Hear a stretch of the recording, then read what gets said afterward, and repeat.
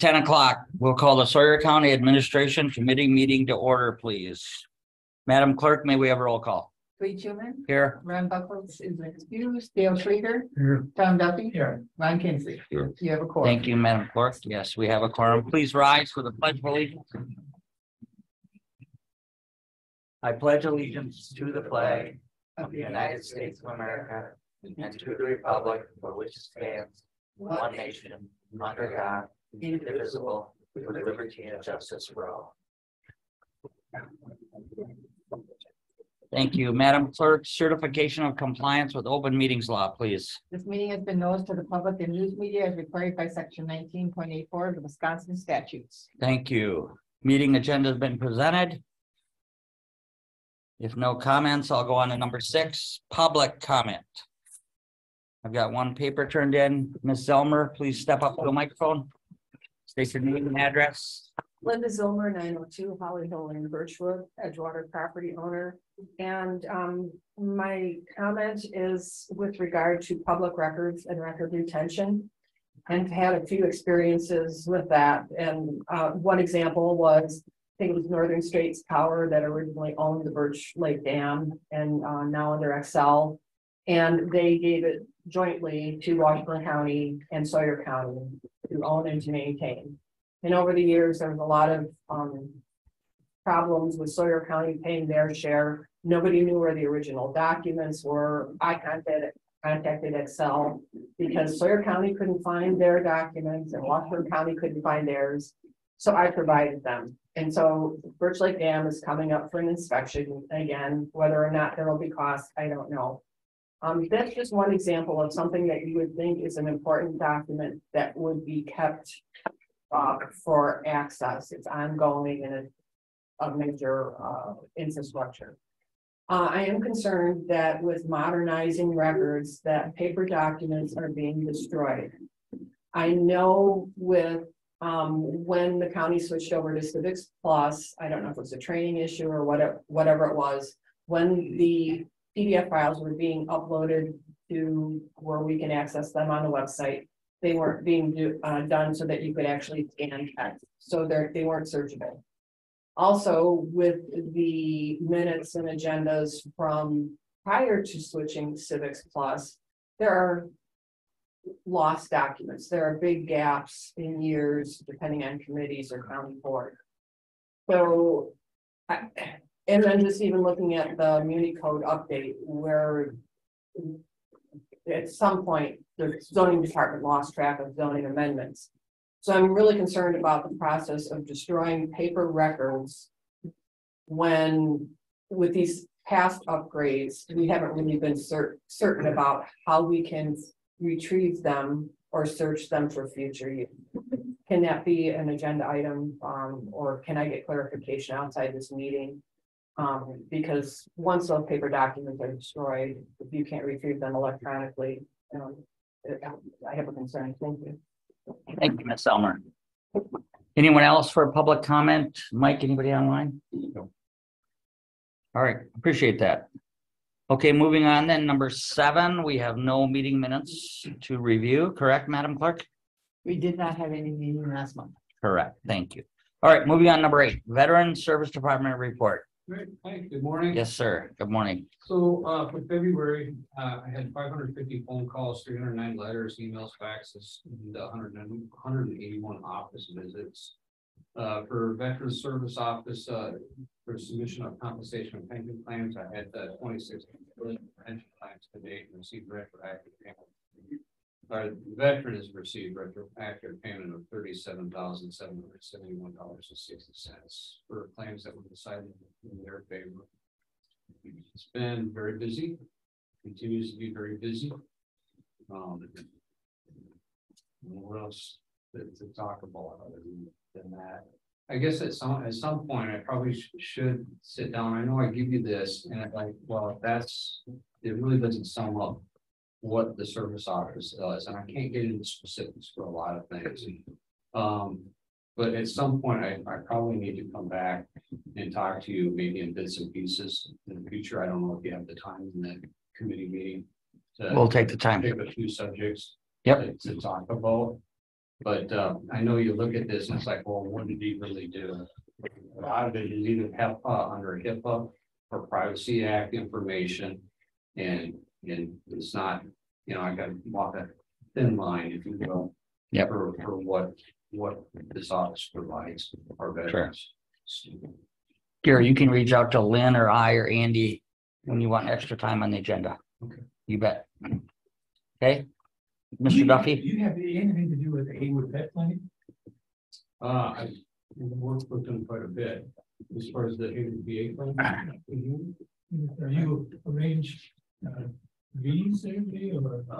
No, I work with the providers and the staff quite a bit to get veterans what they need, where they need to go. A lot of times the veterans can't communicate what they need to the provider, and it's not necessarily for immediate health care. It's for generating other documents for me. Sometimes. So I don't know how in depth you want me to go. In some cases I have veterans come in and I can see, I've been doing this job long enough to see things. I'm not a doctor, but I can see the symptoms of diseases and I've sent them into the doctor. And at times doctors have need clarification of what the veteran is trying to tell them. And they reached out to me during that appointment. And I told them exactly, it's like, okay, I got it, I understand what you need. And taking care of them. As far as scheduling appointments, yes, guiding appointments, yes, I help veterans with that with the staff. If the staff has problems, they've got people that walk in claiming to be veterans that are mentally ill, that are not veterans. We've got veterans that are mentally ill that have problems, and I kind of help them with that versus somebody else in the county helping them. That wears a badge. But anyway, yeah, so we work quite a bit together. I have to, it's, it's a good, I guess, one of a friend, having people to leverage on. And then I've got a social worker that covers this whole area in the VA. I've worked out of Chippewa. I work with them quite a bit. To include the Minneapolis Medical Center staff and doctors. So there's quite a bit of communication.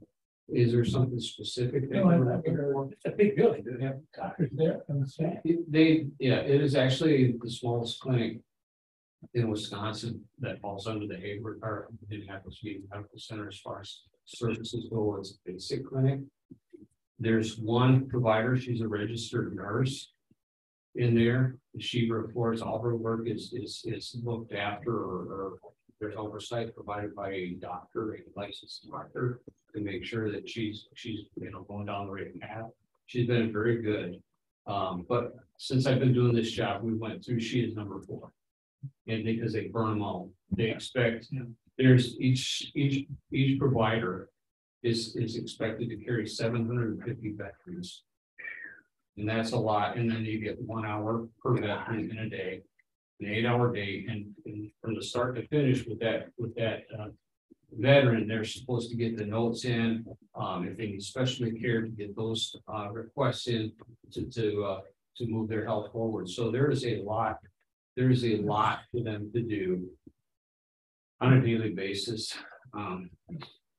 And then after that, the rest of the support staff, there's mental health services that's provided through the clinic. I call it Doc in the Box, but basically, video feed over a television secured with the doctor in Minneapolis. And then from there, if there's expanded care that needs to be done and the veteran can't go, then get care in the community. It's Trump's Veterans Choice. That is now community care in the community, where they can get veterans into see specialists in the local area. They try to go that's my aviation. From address to be able to be seen. Thanks, Jerry. Yeah. Thank you, Gary. Anything else for Gary? Anyone? Appreciate the work you do. Amen. Thank you, Gary. Yeah, have a good day. All right. Okay, moving on. Number 9, Mike, information technology. Anything you want to tell us? I don't really have any updates, but if there's any questions, I'll be happy to answer. Are we staying on our budget now for the new courthouse and your, as far as IT is concerned? Well, the only thing that I have any insight into is the audio video stuff, that part is under in budget, yes. Thank you. Anything from Mike, guys, from IT? I'm just gonna add that, yeah, there was some issues a couple months ago with the AV for the new courthouse, but Mike had that straightened out with our vendors and had all the pieces. I'm just gonna add a couple questions. A month from now for the April board meeting, we should be able to use the new boardroom. That'll have all the AV. I heard somebody talking about that. I.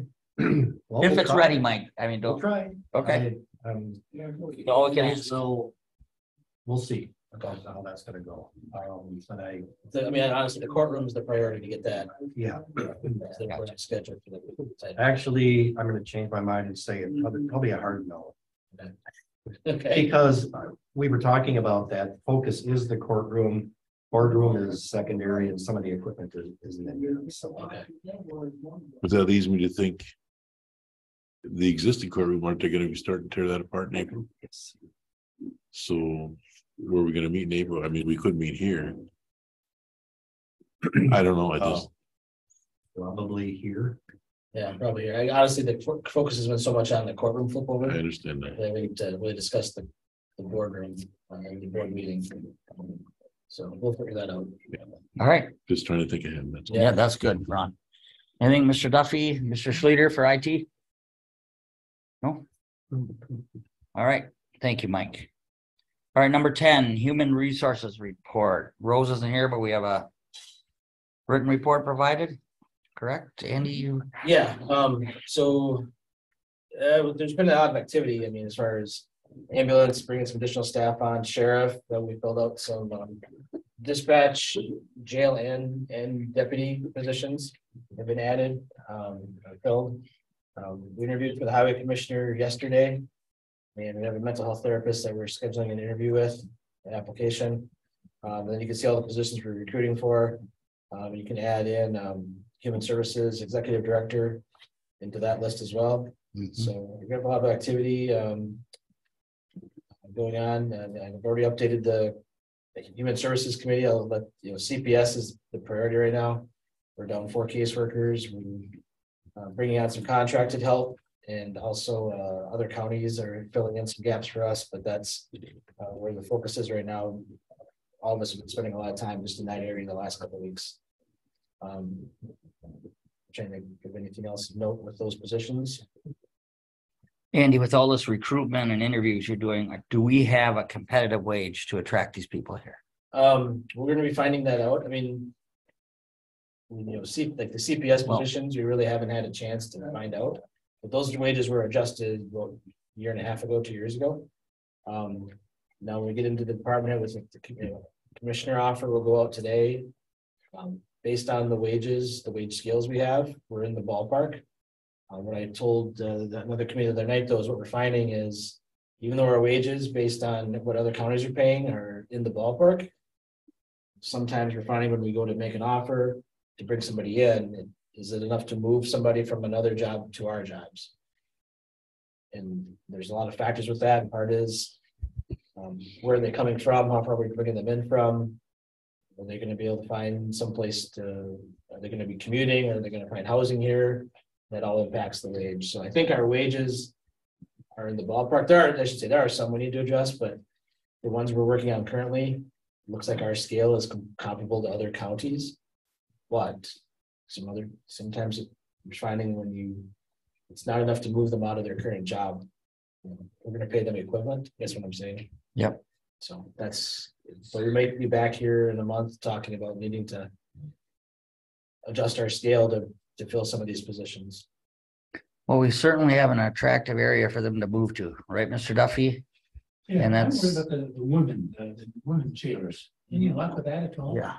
I think when you consider the total cost of this program, not having them housed here, transportation back and forth, it's gotta be huge. You know, Yeah, 20, I saw the jail report, and I think there's 20 some that are still in Barron County. Yep, we have 17, I think. Or 17, yeah. It's been averaging right in the 20-ish area. We've got, we have hired a female jailer. But we still have a couple out on maternity, so we don't have enough to bring them back. Yeah. Well, are other counties having that same problem Everybody's having the with same problem. females especially? I don't know if I would say it's, I mean, jailers period are a problem. Yeah. I have not talked to any that have a specific problem with female jailers. Actually, the other counties, I should say, the other counties I haven't any knowledge of, they have a problem with jailers, but it's been more males than females. Oh, and the females, do they mention wages? Is that the problem? Why don't they want to come? We just don't see a lot of applicants, the ones that have left. Wages is always a part of the discussion, but they're not leaving. I would say that ones we've known that have left have not left for higher paying jobs. Maybe they've left for comparable jobs that are in a better environment than the jail. Yeah. I think it's the type of nature of the job more than it is the wage. It would be interesting to know what the total cost per inmate Yeah. is of women. What it costs total. Yeah, I was gonna pose that question too, Andy. Is this budget neutral to house them outside the county, or is it really hurting us? It's hurting us a little bit. A little bit. We're not able to reduce our overall, but the way the jail is structured and the number of inmates we still have, it's not like we're cutting staff here to house them elsewhere, Yeah, but, could you look into that for us? though? Well, I think actually- Mr. Duffy is going down the yeah, I right can talk to track the here. sheriff. They've done some other things to reduce the transportation cost, as well as how they book the female inmates, so there isn't a lot of movement back and forth. So the way the daily rate we're paying in Barron versus what we pay here, just to staff it up is comparable, but it's definitely not. It's not busting our budget, but it's not costing us any less. But I think if we don't do something, it's not gonna, it's gonna get worse rather than better. And we did increase the jail wage Yeah. in the last 6 months. When this started, we increased the wage and that didn't Yeah. move any additional applications. And I know you said in Health and Human Services that you did exit interviews on these CPS workers. Yeah. Did any of them complain about the wage? Was not the forefront of the conversation. That definitely was more the nature of the job or opportunity to be closer to where they live, or the wage was not a deciding factor as far as we can tell. Anything else for HR guys? Mr. Schleter, anything concerning to you? Let her be. Yeah, thank you, sir. Okay, we've got letter B, insurance broker, employee benefit consultant services. You want to handle that, Mike? Going through renewal and some other things, we felt we could get a little more out of our insurance consultant. So we put out an RFP to 6 different companies. We reviewed all of those submissions, interviewed 4 of those. And then we did select one after doing a couple of reference checks. So we're going with Brown and Brown for our new insurance consultant. Or on the benefit side, not property and casualty. Okay. And what was the real deal breaker there? Or I mean, why did we pick Brown and Brown? Yeah, The name sounds good. there were a few factors. One thing we've been light on, and the Brown and Brown particular stuck out in, is wellness program for staff. They actually have a full-time person overseeing that and the whole program. If they can, we really don't have anything right now. They can help us come in and set up a committee and set up activities and everything, so we can hopefully get a little more focus on staff wellness, which the idea with that is ultimately it reduces medical costs over time. right. Reduces claims in general then, huh? And aren't we doing real well on our claims? Because that's why you got a better price for our health insurance. Well, and that was the other factor. Is Yeah. I was still dissatisfied with our renewal, and Oh. I felt maybe a little more, a consultant that had more data to go to the carrier with could have gotten us a better renewal. So what we also looked for in particular was somebody who could provide a lot of data analytics. In particular, they could take our data, plug it into their own system and calculate a renewal to go forward to the carrier as a starting point, instead of just kind of negotiate off of what they were giving us. So those are probably our two biggest factors.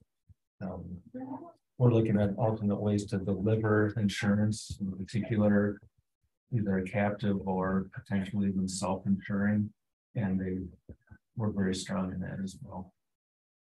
And in fact, one of the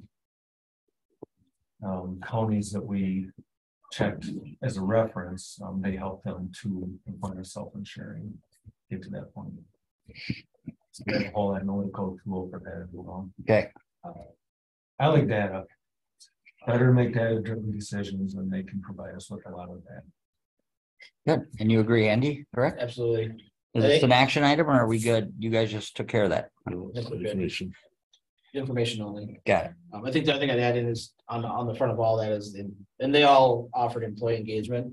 That'll be the first things we work on with them is they'll work with us to engage the employees and how we move forward. And I think that's a big part of our need here too. Great. Thank you, Mr. Markeren. Anything else? If not, we'll move on to number 11 then.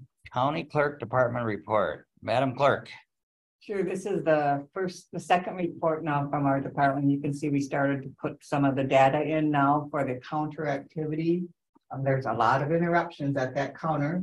And so Lisa gets a lot of exercise, which is good. Yeah. We're in the throes of election for April. It's by all indications, it's going to be a very late night. We've learned that Town of Hunter is now going to have a registered write-in on their contact.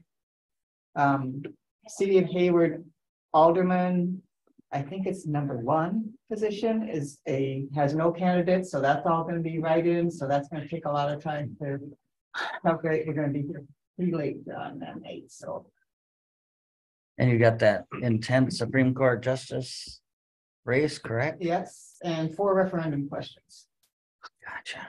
So it's going to be, it is a long ballot, but 15 pages of results for us in our office. So it's going to take a while.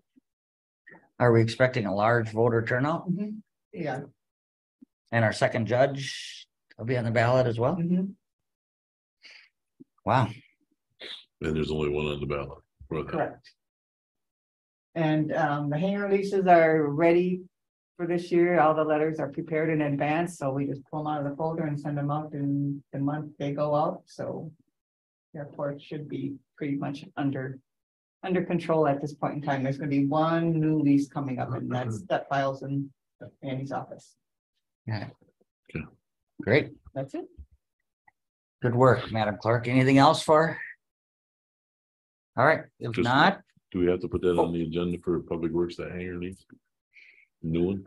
It's I have it coming ready. up, I think, in July. So I gave it to him plenty early so that we make sure we get it done in time, but I think it's a July one. Yeah, you can put it down. I have it ready. Okay, we have it ready? Awesome. Thank you. you bet. Thank you, Ron. Okay, moving on to number 12, opioid settlement, discussion, possible action. I know you've been all about this, Mr. Alvarado. Yeah, this is, actually, we get fed this paperwork. But we're part of the national, or the state, counties group that's part of the national settlement. So that there's been a, settlement reached with the retailers. So what this is the resolution for the board to adopt, as well as the MOU agreements to other local counties in the state.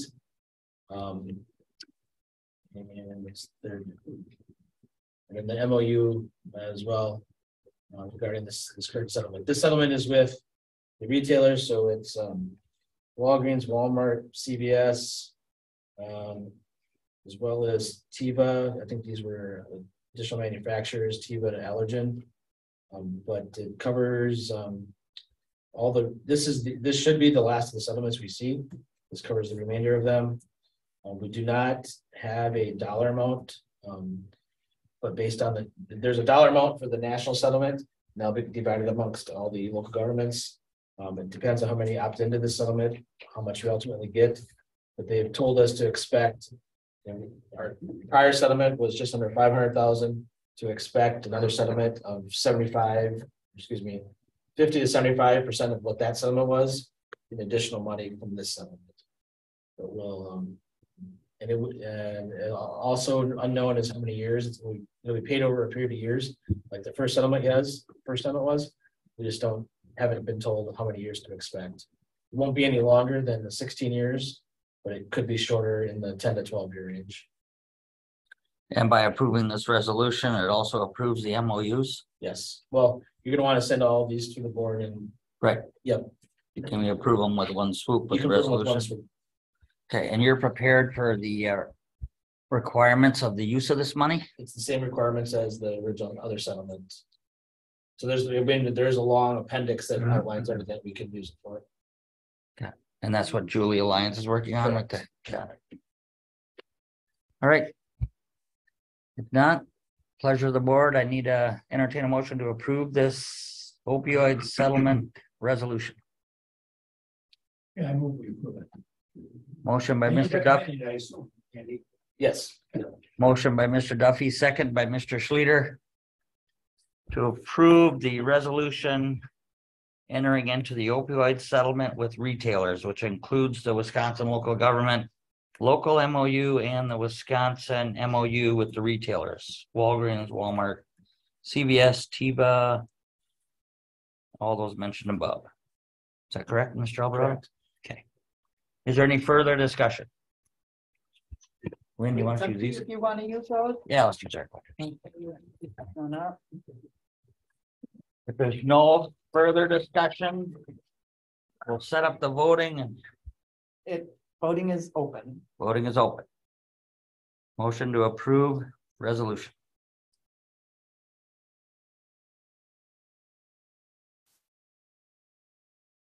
And it passes 4-0. Thank you. Motion carries. Thank you, Mr. Alvarado. Appreciate it. And this will go on to the full county board. Yep. All right, number 13, county administrative report.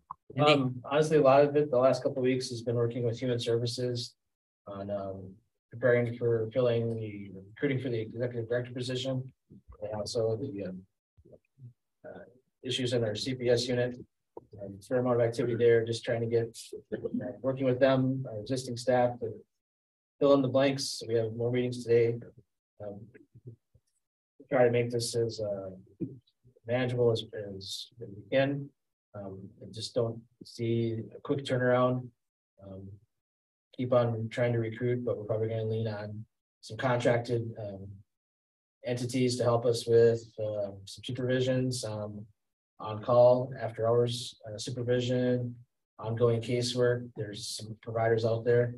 And I would say too, like we're not unique. There's one county out there that has no CPS workers at all. There's a couple others that are doing the same thing we are, as far as having to contract or use other counties to help fill in. That's why we were able to get some of this information on how to do this from other counties that have been in the same spot. In fact, one county was ending their contracted help, so we were able to jump in and take over those, or just contract with the same people that they were using. So that's just taking a lot of time. No updates on the construction. We've kind of covered that.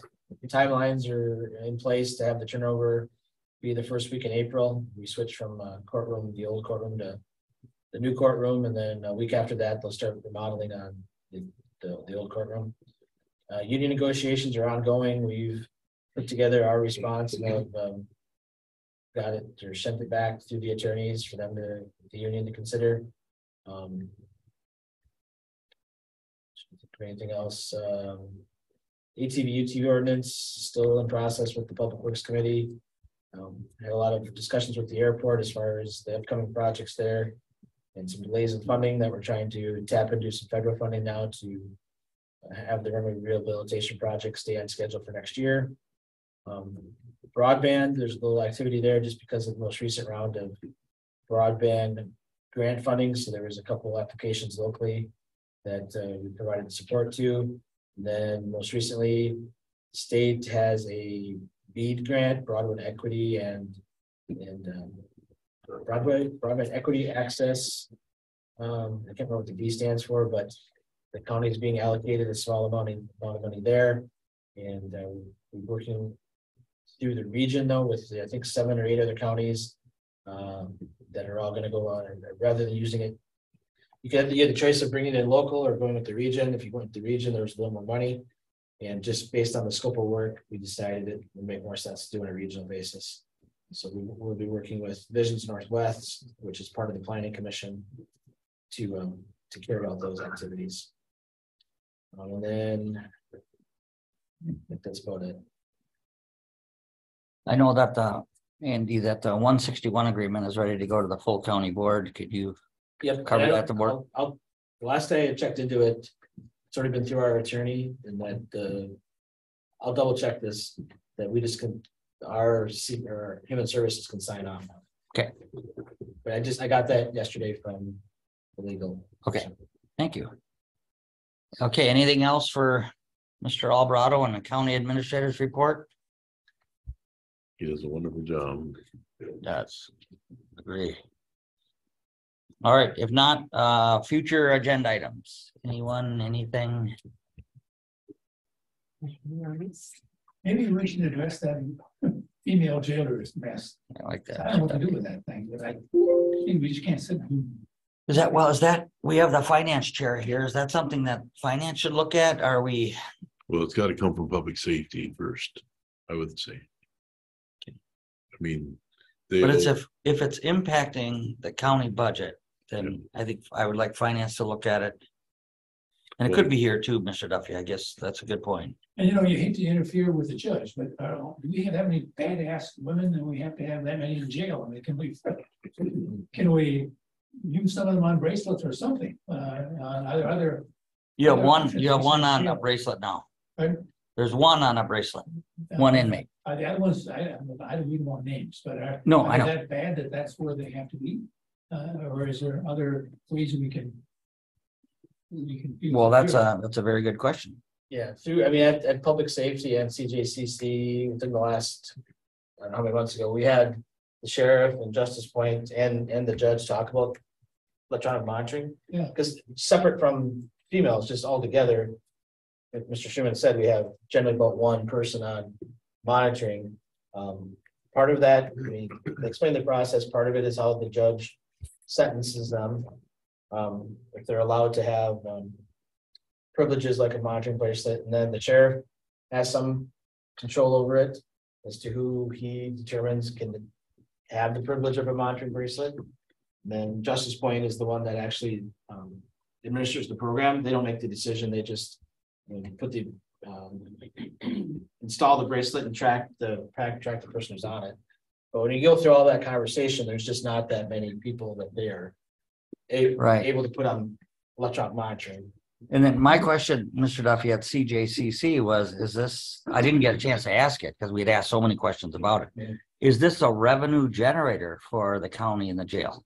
That I can add, that the person on the bracelet pays the cost plus a little bit for the bracelet. So So it does bring in revenue and. Yeah, not to much some- revenue, but it doesn't cost us anything. Okay, So these 17 or 18 women, are they there for drugs? What are they there for? That I mean, really, murder, or I can see where somebody threatens the safety of our citizens, but if they're in there just for an annoyance, there's got to be other ways to keep secure the community without locking them up and paying that big, And I don't know how we're to change that. I don't know that Yeah. 6 months from now, we're gonna be any better. well, I brought up at Health and Human Services that, we just put $8 million out there on the taxpayers to build a second courtroom. In exchange for maybe we're gonna save some money down the road as far as jail population, whatever these costs are, right? Yeah. And are we gonna realize that?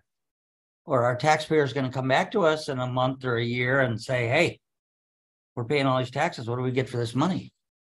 Now we have a second courtroom, a second judge. Are we still filling the jail? Are we still housing them outside the county? These are all good questions. I don't know that a second judge or a second courtroom is gonna do anything to reduce the women population In Barron County? Maybe they are, but I think it's a question that we have to ask. And what can we do?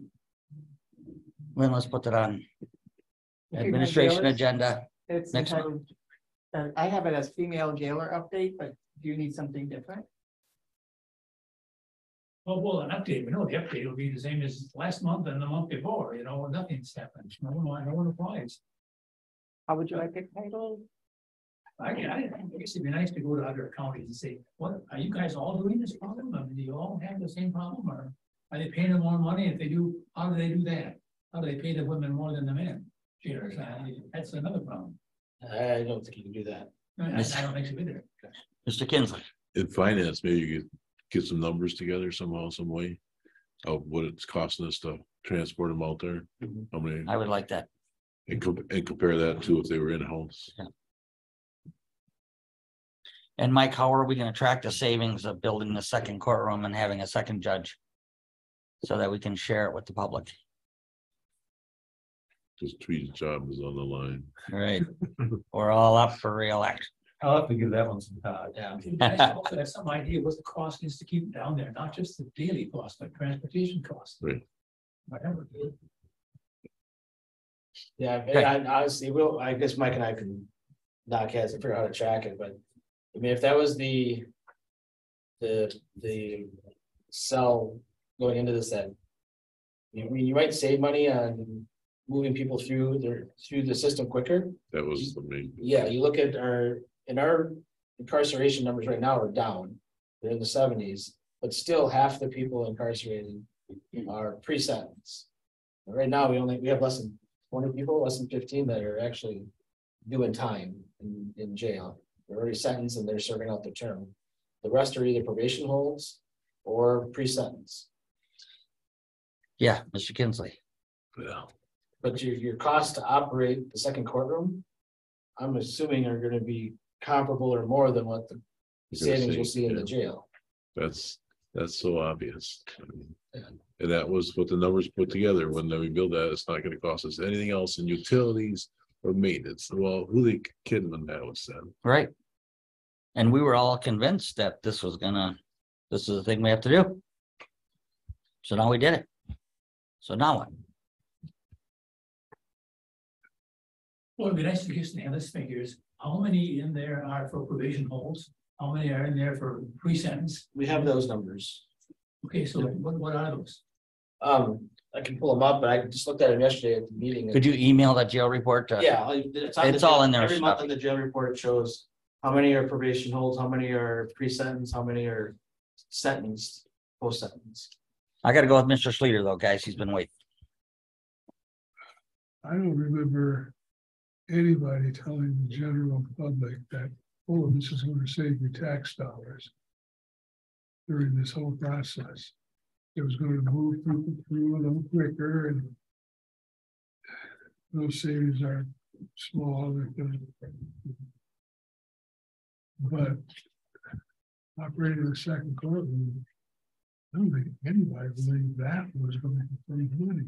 It's going to cost something. The reason we built this courtroom was to get a second judge because the state judge told us we had to. That was the impetus. Well, at some point we had to approve $8 million and build a second courtroom. Yeah. Yes. Otherwise, the second judge wasn't gonna come. And I remember what the vote was. Yeah. That was a tough push. What was it? To approve it. Oh, yeah, nobody wanted it. You know, we didn't want to do it. It was, but we were told to do it. We had no choice. Oh, we had a choice. But we were also told by Mr. Channing that we would get no help if we turned it down, like bringing other judges in. Mr. Channing said that they would not be bringing other judges to help us to get through the heavy workload that our current judge so claims he has. That was no option at all. That was blackmail. And yet the state pays for the judge's wages and they help with nothing else. And when we had like Jimmy Boy, who highly recommended that, he sat here with the judge one time and said, yeah, you need a second judge. I asked him how much money's coming with it when you appoint that. And he answered me. None. So if any citizen walks up to me and says, you told us this was gonna save money, I would say, no, we did not tell you that. Yeah. We told you this is going to cost more. It's supposed to be the workload of the judges was so heavy that that's why we needed a second. Yeah. And I know I have people in my district that are looking at us and watching this and make sure that their taxpayers' money is well spent and not wasted. So that's why I ask all these questions. All right, anything else for future agenda items? I think you have that right, Madam Clerk. We're gonna continue that, and finance will also bring us something. Yes. Okay. Correspondence reports. Do you want to talk about the litigation legislative update? Yeah, so we were at the legislative, the County Association Legislative Conference last week. A lot of discussion on the state budget and where that's headed, and I think I mentioned at the last finance meeting that you kind of hear two different stories. The governor introduced his budget and explained what he was doing and how he planned to use some of the surplus. And I don't know. You can debate whether it's a surplus or not amongst yourselves. But that's what he called it, and moving more of that into the budget and then providing some relief to local governments, like counties, by providing additional shared revenue back to us. And I would just point out that when we talk about shared revenue, it's a big deal to a lot of places. It's not a big deal to us, because what, $25,000, $50,000 a year actual shared revenue? Well, I think it's around 200, but. Well, that including utility aids and everything else, but we're not It's not much. It's not much, because we have high property values here, that the formula, we get one of the lower amounts of shared revenue. There's other places that are millions of dollars, other counties get millions of dollars in shared revenue. So depending on how they calculate the formula to provide additional shared revenue, will be a big factor for us. Some, his proposal is, what we're already getting, they're not doing anything with. They would put money on top of that based on a different formula. So we'll see where that goes. The other thing his budget includes is a provision to allow counties to add an additional 0.5% sales tax through referendum for local government operations. That will be more of an interesting discussion here, because our sales tax, one, that's a significant amount of money, but two is, generally you would say that most of our sales tax, or a good chunk of it, is paid by out-of-county users that come into the county and drive on the roads and use some of our services. So that's his proposal. Now we'll see. The legislature yesterday announced their budget hearings as they start to move to create their own budget, and then we'll see how close they are, to the legislature. Start working together, hopefully, to come up with a budget that's adopted by the end of June. Outside of that, the counties association, in addition just to shared revenue and transportation aids, is also pushing for additional funding for the victim witness coordinators. There's transportation aids. And mental health. Mental health is the other big topic that would benefit the counties if they put additional funding into. A lot of it's, I think, actually geared towards youth in schools, but some of their discussions are about additional funding for programs that the counties administer. Yeah, and we also heard from the Supreme Court candidates and other legislative staff. So I always enjoy that session. If you're into the inner workings of government and politics, it's interesting. It's also quite a bit frustrating too. Actually, sometimes you think you hear the same ideas. I think they had both legislature and the governor were headed down the road of shared revenue relief to counties, but now it's like somebody got to say something first, so just a lot of unnecessary bickering. Yeah, and I was there as well as Dale, and I really enjoyed it. Was there any, I didn't catch was there any talk in the budget of increasing the levy limits like he had asked 2 years ago? Because that got turned down by the legislature, Right. correct? Yep.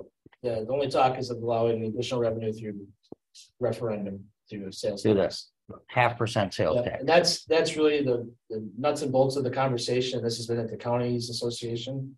Is to get counties off of being tied to the levy or property tax levy. There's no desire for the legislature or the public to see more in property taxes. So they want to tie more of local government, county revenue to the sales tax.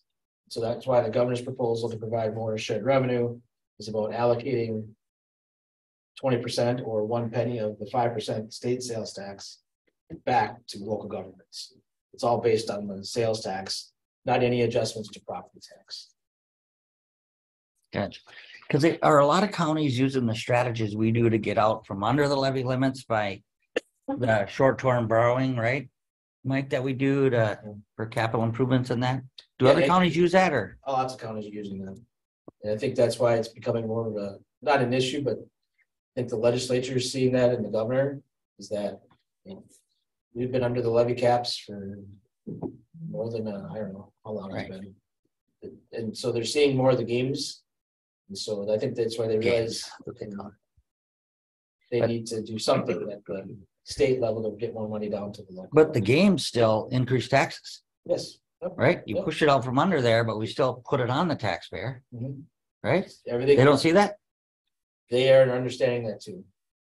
And that's why I think that's this discussion that's kind of come from the counties and the county, cities, local governments, about getting away from because they know there's no desire at the legislative level to see any adjustments to more property taxes. So that's why there's this push to get us off of the property tax or more into the sales tax, because that is more of a number that moves. There's been consistent increase in sales tax, so local government should be able to be tied to something that there's always an increase in. Does net new construction play any role in shared revenue? Not directly, indirectly, it's shared revenues based on your property value, your values of your property. So as property values increase, and it's not just us, like the school districts in Sawyer County don't get hardly any state support either because of the high property values relative to other places. You want to add to that, Mike, or are you good? Well, I mean, coming from the school and seeing both sides, you know, I know that when the school formula was put into place, the idea was that no matter where you lived in the state, your mill rate would be the same. But, you know, with different spending per pupil and everything, that doesn't happen, but that's kind of the impetus for how they made up the formula. So, you know, while we don't, it doesn't, you don't get a lot of shared revenue. The property taxes are still lower than if you're living in, you know, like Ladysmith, Smith, for instance, their mill rate is probably twice what Hayward School District is.